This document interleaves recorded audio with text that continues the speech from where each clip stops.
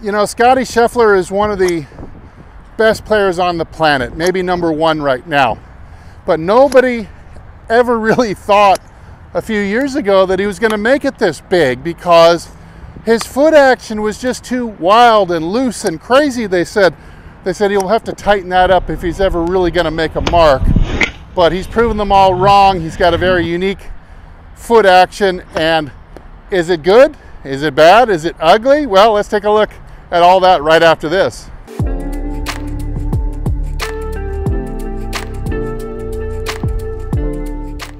Hey, this is Steve with HitItLonger.com. I'm on a journey to hit the ball longer and straighter than I ever have before, and that means sometimes analyzing, figuring out how the best players in the world do things and seeing which of those I can put into my game to make me improve.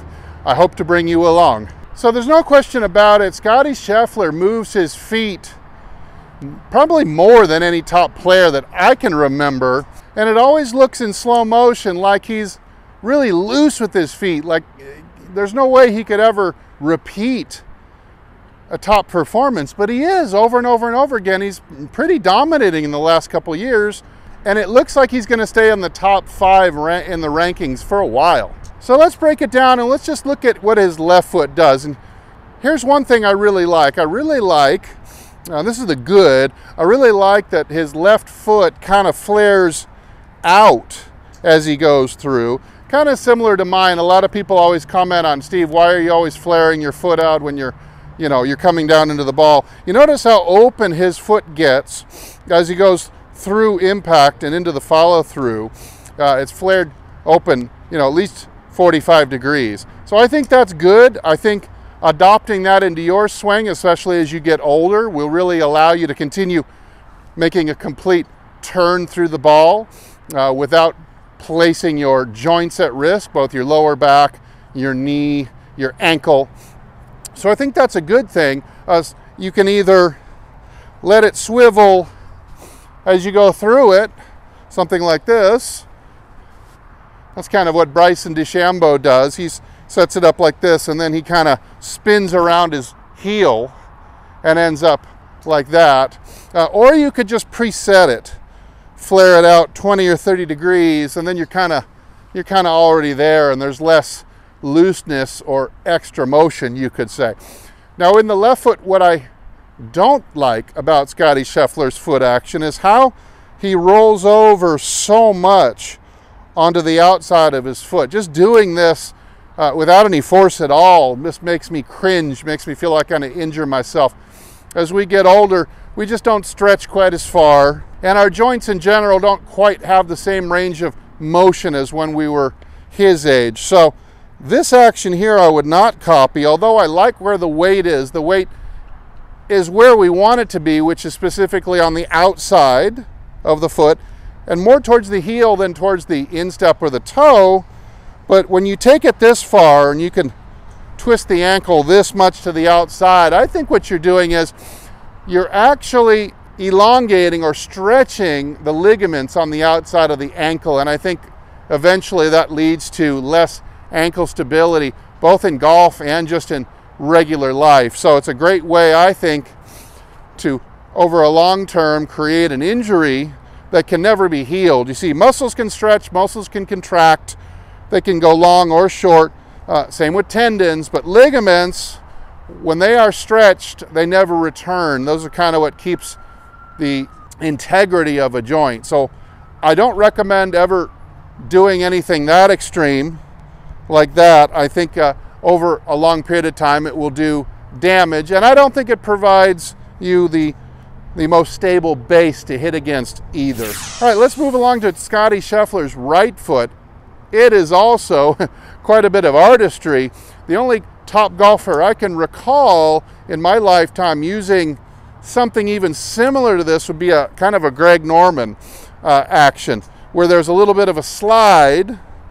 So sliding the foot, but the foot is kind of going what you might say in a clockwise fashion around the other foot, almost behind, almost like you're bowling or something like that. So it's kind of going behind. So he rolls it up. It actually, for a second, if you look at it in slow-mo, it actually gets airborne for just a bit. but it actually slides a little bit behind the other foot as he spins around. Now, there's good and there's bad and there's ugly to this too, in my opinion. What I really like about this is the action of sliding the foot. I'm very much for a slide of the foot, almost relocating it. So you're sliding that inside of that big toe. But what I like to do instead, I like to tiptoe this foot in a counterclockwise action around this heel in this way, so the leg would end up in front this way. Let's look at that from the down the line angle like this. See where that ends up? It ends up doing a little arc or semicircle, but out and around in front. What I like about this move is it really encourages a really good strong shift of weight. This is kind of reacting. It's kind of becoming weightless. You can see how much Scottie Scheffler really drives his hip laterally a long way, and it almost serves to allow this foot to drag almost limp or weightless, because he's got all of his weight on the left foot more than probably anybody else on tour. He's able to free this up, and it's almost reacting by just dragging along. But what I think, if you can get this leg coming around this way, coming around with your right hip, I think it really serves to reduce the amount of torque acting on these two critical joints back here, the L4, L5 and the L5, S1 connections there, which are generally the most injured in golfers. I think with Scottie Scheffler's action, where he's turning and the foot is sliding behind him more, that's kind of counter. It doesn't, this motion here, while trying to also make the hip go around in the opposite direction. So you've got the thigh and the foot are going around clockwise while the hip is trying to work counterclockwise, the opposite sides of the circle.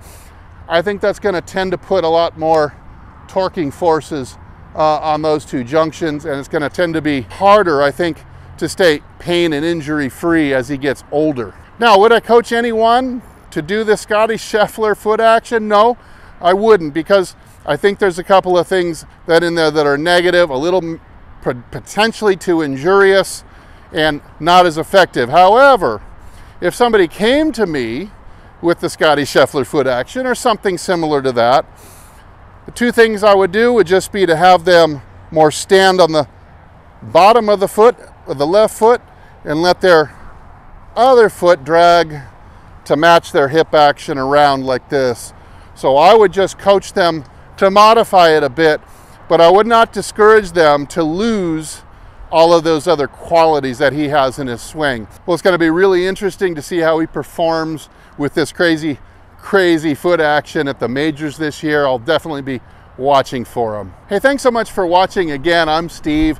Hope you got some benefit out of this video. And as usual, I'll either see you in the next video or I'll see you longer and straighter down the fairway.